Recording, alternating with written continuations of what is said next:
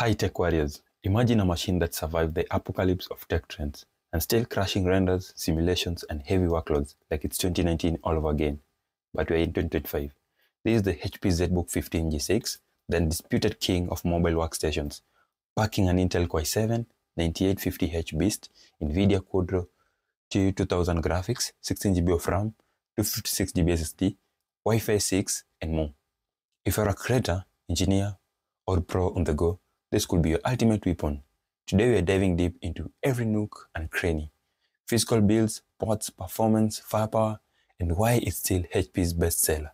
Stick around to the end for my verdict that might just save you thousands. Hit like if you're hyped, subscribe for more workstation wars, and let's unleash these beasts. First up, the ZBook 15G6 physical vibes screams premium durability without screaming bulky or bricky. It weighs in at a solid 5.8 pounds, that is 2.6 kilograms, portable for a 15-inch powerhouse, but not ultralight like a consumer laptop. Dimensions, we have 14.8 inches wide, 10.4 deep, and 1 inch thick, fitting snug in most backpacks. The aluminium magnesium chassis fits like a tank. It passes the 21 mil STD tests for drops, shocks, and extra extreme temperatures. Perfect for field engineers and clumsy creators. That sleek silver finish with diamond cutting edge and the iconic HP logo on the lid. It's professional yet stylish. No flashy RGB here. Open it up and the hinge is smooth and sturdy, holding any angle without wobble. Overall, it's built to last and not to impress the Starbucks. As for ports and connectivity, this is where the workstation shines. No dongle life needed. On the left, we have two USB 3.1 Type A ports, one with always on charging, you can see here, a full-size SD card reader for quick media imports, Ethernet for stable gigs, and a security lock slot. On the right-hand side, we have another 3.1 Type A USB port, two Thunderbolt 3 ports for blazing 40 GB per second transfers, and a daisy chaining display, HDMI 2.0 for 4K output, a headphone microphone combo jack, and a smart card reader for enterprise security. Power connectors are there too. Optional LTE keeps you connected off-grid, which you have right at the backpack when you remove this plate over here. And it's a pro's dream to hook up multiple 4K monitors from these beasts, RAID storage, or peripherals without hassles. This laptop packs a keyboard that is a pro's delight. It's full-size, chisslet style with a dedicated numpad, perfect for data crunchers and coders. It also comes with optional backlighting. For our case, we have backlight. You can see by the backlight logo we have over here that keeps you productive in dim settings, and it's spill resistance with drainage channels, so any accidental coffee, no problem.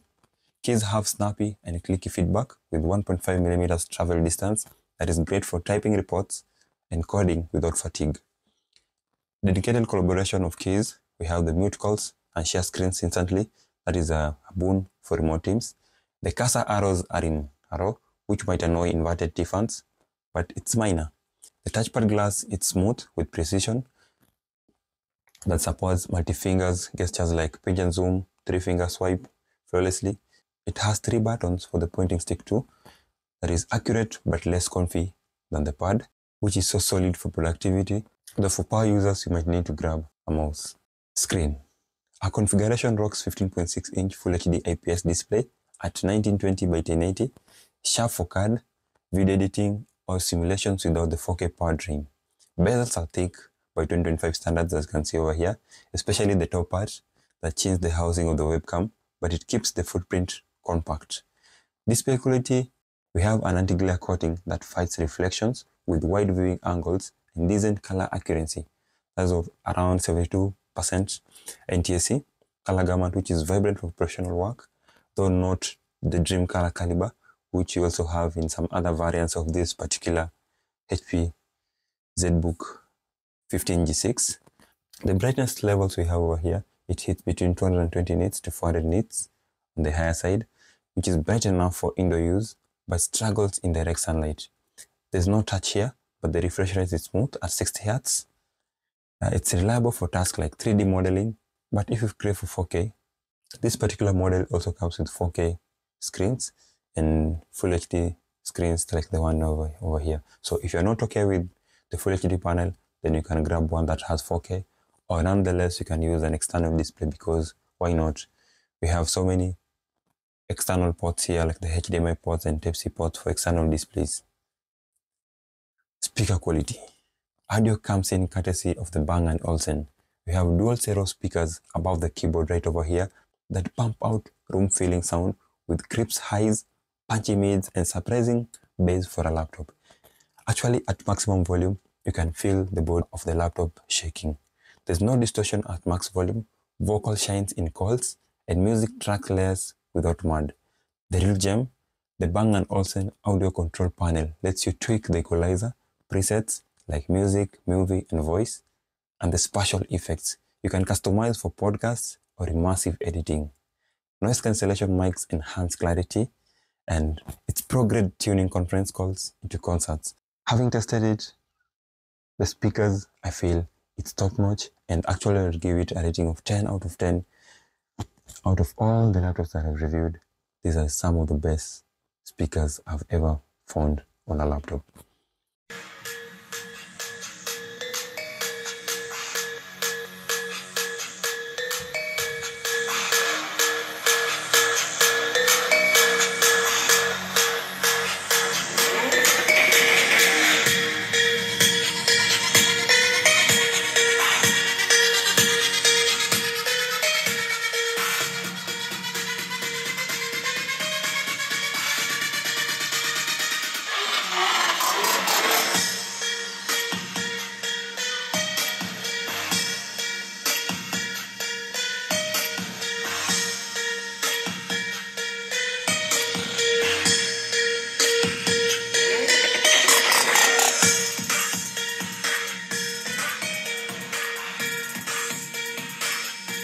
For the CPU and the GPU, this is the heart. Let's geek out.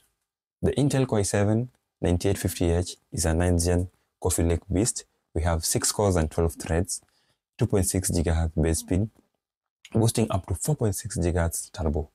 It's a vPro enabled remote management with 12 MB cache and TDP of up to 45 watts. In real-world tests, it crashes multi-threaded tasks, rendering in Blender, and simulations in MATLAB files, scoring up to 1200 in Cinebench at 15 multi-core, outpacing many consumers' i7s. It's paired with integrated Intel Ultra HD 630 for light duties like browsing at 4K, 60 FPS, and it sips power when not stressed. But the star here is the NVIDIA Quadro T2000 with 4 GB DDR4 VRAM. 1024 CUDA cores, 128-bit bus, delivering 3.5 T-flops. F32, it's optimized for pros app like AutoCAD, SolidWorks, Adobe Suites via the ISV certifications. It handles 3D modeling, ray tracing previews, and light VR without hiccups. In SpecView Perf 13, it scores high in energy and medical sets, beating T1000 by 20 to 30%.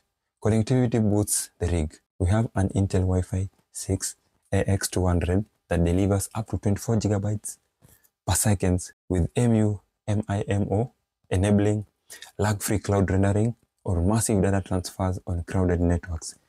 Bluetooth 5.0 that offers up to 100-meter range for wireless peripherals like mice, mouse, headsets, perfect for untethered pro workflows. With 16 GB of DDR4 RAM, that is expandable up to 128. It's good for multitasking, and it can run VMS, datasheets, and render simultaneously. Drawback, it's not the latest. It lacks the AVX 512 like Xeons, but for mid-tier workstations, it's a powerhouse for engineers and creators. If performance is your god, this combo delivers unthrottled muscle. What else will you want in a machine, if not this one, if you are a video editor, if you're an AutoCAD professional user, what else do you need? As for the camera, this is where there's a slight letdown. We have a 720 HD webcam. That is, some of the configurations have up to 1080p, but the one we have over here has a 720 HD webcam that is functional but dated. There's grainy, it's a bit grainy in low light with washed out colors, as you can see over here. There is no IR facial recognition here, but a privacy shutter slides over peace of mind. This is so important because at least you won't have to put in solotapes at this part to cover the camera. Microphone array includes noise cancellations and world-facing mic, capturing clear audio for calls without echo. That is something you can tell from the video that I've just recorded. So guys, this is the audio quality from the ZBook 15G6, and that is the camera quality from the ZBook G15G6. Let me know what you think about the camera quality, and as you can see, it's not that good. The camera quality is not good. I hope the sound quality is good because I'm not shouting. I just hope the sound reception is quite okay. But let me know in the comment section what you think about the camera of this machine. Nevertheless, even though the camera is bad, the sole purpose of this machine was not about the camera, but was all about what we have on the motherboard. The internal specs we have on the motherboard, like the RAM, the graphic card, the CPU, the ports, and everything else. I think now that's why they decided to let it go on the camera aspects. I don't know what to think about that, but let me know in the comment section what are your thoughts about this particular camera. Security features. Security is so important in any other laptop, be it a beast for gaming, be it a beast for editing, doing anything else. Security is just so important in any other electronic device. And the security is we have over here, it's a fortress level. Physically, the fingerprint reader on the deck right over here, it's for quick window hello logins, which is so fast and reliable. There's no IR camera, as I said earlier, but the webcam shutter blocks spies. Software-wise, we have HP SureStart that auto-recovers the BIOS from attacks. We have SureSense that uses AI for malware detection. SureClick, sandbox browsers. We have VPRO that enables remote wipes. Then it also comes with TPM 2.0 that encrypts data and optional smart cards that adds enterprise authorizations. So it's built for sensitive industries like defense and finance. Something else to add over here, the version that I'm using currently has Windows 10 installed, but remember, because it comes with the TPM 2.0 chip, it means we can also be able to automatically upgrade our machine to Windows 11, actually the latest Windows 11 that you have. Battery capabilities. We have a 90 watts per hour battery that lasts 4 to 6 hours on mixed use, that is web browsing, going through documents, and light editing. So at 50% brightness, that is, which is decent for a workstation, but plug-in for heavy GPU task, which is so important. Whenever you want to use such a machine that has dedicated graphic card, for you to maximize the capabilities of the graphic card, then you have to use it on power. That's why plug-in is very important. And it also comes here with a 150 watts blue pin charger. You can see over here, it's a bit weighty too. This beast requires so much power when on heavy task. Therefore, you just have to compromise on having a small charger. The charger here, it's a bit weighty, just as weighty as the machine. So it's very, very critical. That's why it's 150 watts. I know there are some 150 watts chargers that are a bit small by design, not as big as the one that I have over here. So you can get them in the market too. This machine also supports fast charging because it hits 50% in just 30 minutes. So it's a desk to meeting portable and not all day unplugged. Under the hood, we have expansibility that I like to talk about.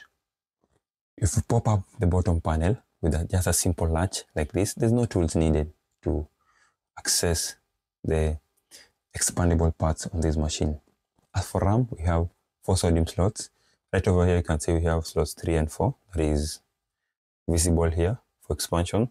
So you can upgrade the RAM from the 16 GB we have up to 120 GB DDR4 RAM.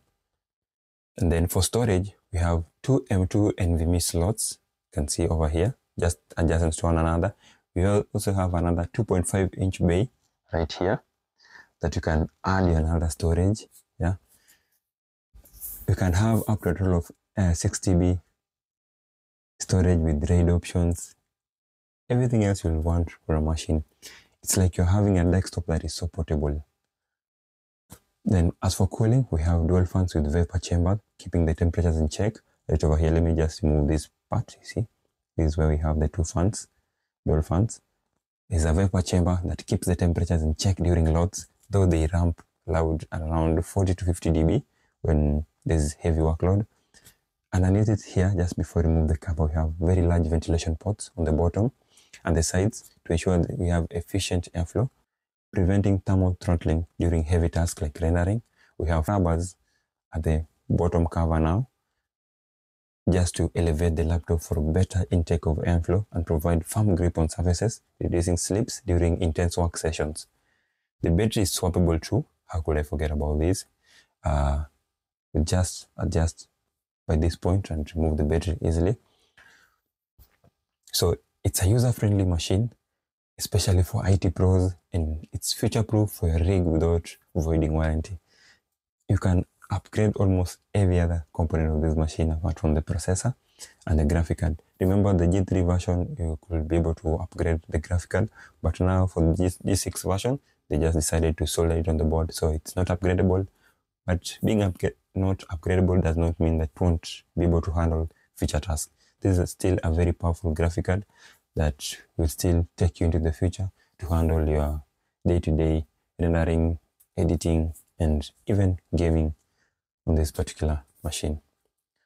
So what are my final remarks on this particular HP ZBook 15G6? It remains the world best-selling mobile workstations. We have unmatched build quality, pro-grade performance, expandability in a portable package.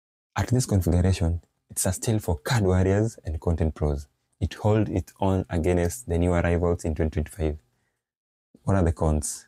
We have dated ports and battery by Ultrabook standards, which somehow is a bit weak, but don't expect laptops that have dedicated graphic cards to have good batteries, because whenever that dedicated GPU is at work, then the battery will be the first component of the machine that has to suffer. So you just have to compromise on that.